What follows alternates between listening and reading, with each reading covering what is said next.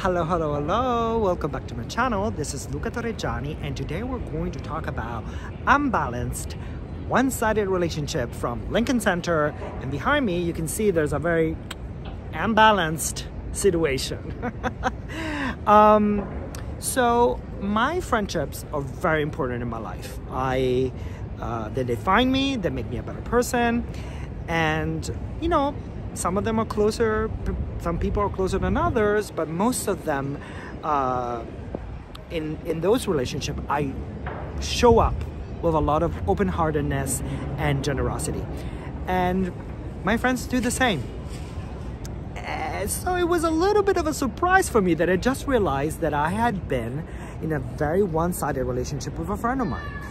And the reason why I realized that is that, you know, I'm going through a lot of stuff, as you know, and all of a sudden I really stopped talking to them. And as soon as I stopped talking to them, they didn't reach out. They kind of ghosted me.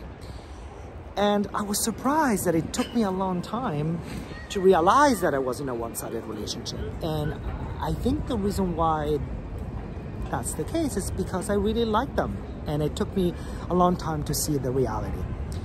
And, you know, you'll say to me, well, of course, you know, relationships have their own ebbs and flows, and the balance of friendship and to giving and taking, you know, it can change a lot depending on what people are going through. But here are some 3 points of clear signs that you are stuck in a one-sided relationship like mine. First of all, it's really all about them. Right? So when you call them or we hang with them, they're always going through some sort of drama that they need to talk to you about, that you need to listen to. And you are not asked, how are you doing? You know, you're not part of the equation. Also, the second sign is that really they are not reliable. When you give, and when it's time for you to receive, they're not there. They don't show up, they cancel plans, or they're just not there. And the third one is that somehow they're always looking for something. They always need something. It's a favor, money, or I don't know, just your ears so they can tell you what's going on with them.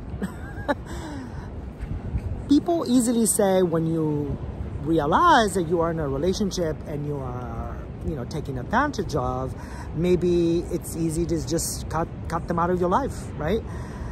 But things are not that easy. And so the only advice that I'm giving to myself and I am giving to you in this case is you can take a step back. You can take a beat and take your distance, create some boundaries, some healthy boundaries, so you're taking care of yourself. And you can figure out what to do next. And that's what I'm doing. And I'm sure that when I'll figure out what to do next, I'll let you know on this channel.